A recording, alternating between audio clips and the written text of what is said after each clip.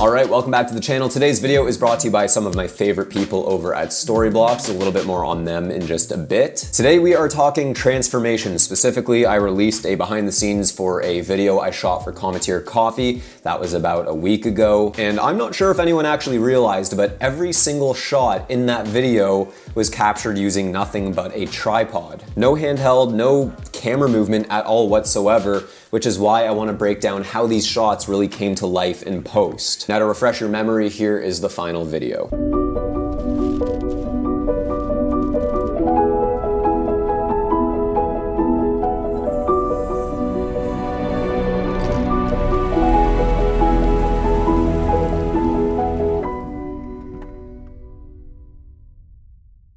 So there it is. Let's go ahead and dive into Final Cut Pro X, where I edit all of my videos. You can see this is our timeline here with all our footage and sound effects. Speaking of sound effects, I'm actually gonna go ahead and delete all of them out of the sequence so we can just focus on the visuals for today. So we'll start up here with this adjustment layer. All this is an adjustment layer with our film grain at 50%. This helps a little bit with banding for footage with lots of dark negative space. And believe it or not, that subtle film grain actually helps to accentuate that dry ice vapor and fog in all of these shots. It just makes that steam look a little bit more visible against that dark background. As you can see, the adjustment layer spans the entire length of our whole timeline from start to finish, and underneath it we have all our footage. These first few shots here contain that opening sequence of placing down the cooler, opening it up, and then pulling out the capsule from the cooler. Now, of course, the camera doesn't move at all for this opening sequence, but the clips are cut together to change on the beat of the music.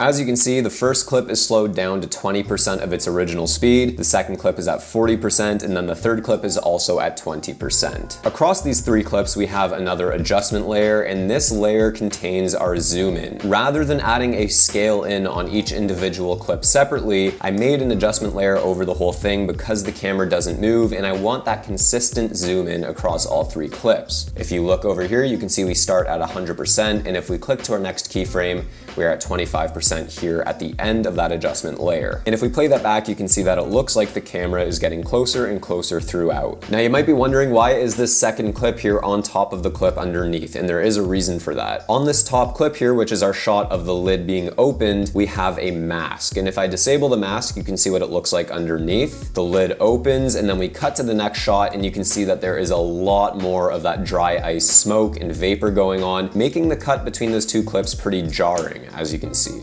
Now, despite being a hard cut between the two clips, I did want it to be a little bit more seamless and natural and not as abrupt to the eye, which is why I went ahead and drew this mask to bring in that dry ice smoke of the next shot. So if we disable the shot underneath, you can see that all we've kept is the opening of that lid, and then underneath is actually our next shot with all of that dry ice smoke and vapor. So here's what that transition between those two shots looked like before we added the mask, and here it is after.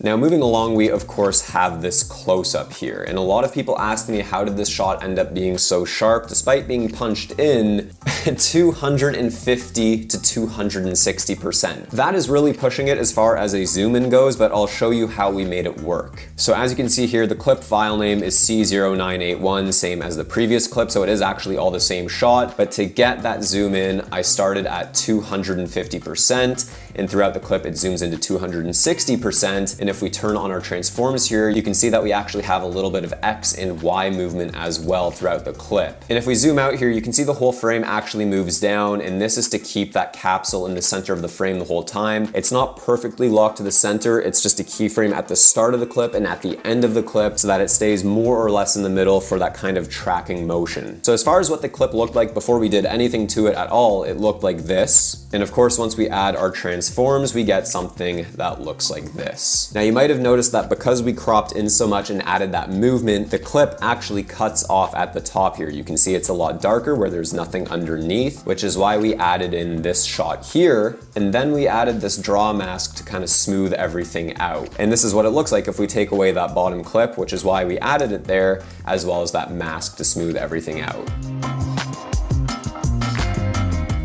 So I've just realized I've actually got this sharpen effect here on this clip to sharpen up the capsule, and that's actually a mistake. In the final version of the video that I put out on social media, I did not use the sharpen effect. What I actually did instead was went into my plugins here, went down to Neat Video and added the Reduce Noise version 5 to our shot. Now this is a noise reduction plugin that I use for those shots that have a lot of noise. It's one of those things that you don't really want to use, but it's nice to have when you need it. In this case, the shot actually isn't that noisy, but because it is punched in so much, we do lose quite a bit of detail and the background did get a little bit muddy. So what you do is you open the options window and you start building a profile. So you make a big square in this kind of negative space, you build a profile, it detects all the noise in these different channels here, and then you can go into your adjust and preview, zoom in a little bit here, have a look at our capsule, and under the spatial tab, I actually turned on sharpening, and you can see what that does to the label. I might turn up the fine details just a bit, a little bit in the medium, and then a tiny bit in the large as well. Now that's looking really sharp, so I'll hit apply. And here's a side-by-side of what that shot looks like before and after this effect is applied. Now moving along, we've got the close-up of the capsule in hand. This is what the footage originally looked like, and what I actually did was I went in and I rotated it 180 degrees. I also added in this zoom in from 105 to 112%. And the reason for this change in rotation, it's actually a couple things. One, the label looks a little bit more natural and upright in this position. And the second thing is that there's just something about the light hitting the capsule from the bottom instead of the side or the top. Overall, just gives this shot a more interesting feeling. It's worth noting that I didn't feel like 20% speed was slow enough to get that dramatic feel I was going for with the shot. So what I did was I actually slowed it down to 10% speed, reversed the shot, and then added something called optical flow. Now, if you're not familiar with what optical flow does, it essentially takes a clip that has been slowed down beyond its frame rate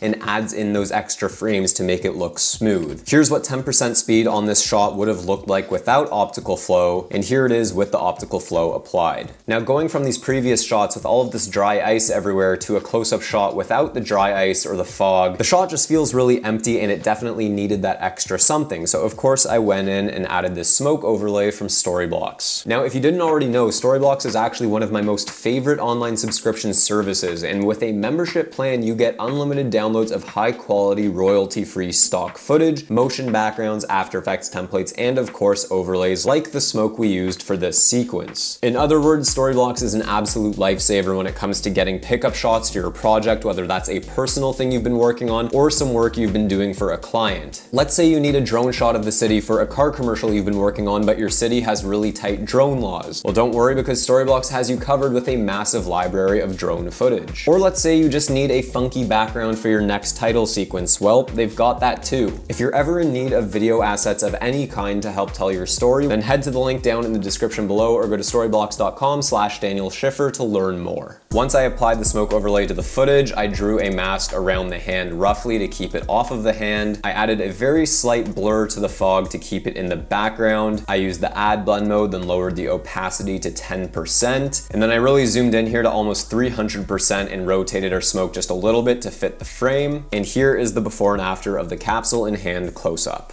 You can really see how something so simple like adding in that smoke to create more movement and adding in that zoom in really takes this boring kind of stagnant shot that was captured on a tripod and makes it a lot more dynamic and interesting. Same kind of thing here with our next shot of the label being peeled off of the capsule. Originally, this shot was a lot wider and it was completely stationary. Now, if we turn on our transforms here, you can see our scale started punched in all the way at 227% right in on that label. And by the end of the shot, you can see that we're at 237% for that zoom in effect. Now for our X position, you can see that we kind of have this slider movement from left to right. So what I did here, and I'm just gonna turn on our horizon so that you can see what we're doing. My goal was to kind of have this label where it's peeling be in the center of the frame. So we set a keyframe here at 430 on the X axis. And if we skip to the end, you can see that we're still in the middle here where that label is peeling back. And that is at negative 267.6. And once again, we have this boring, stagnant tripod shot that we've gone ahead and punched in on,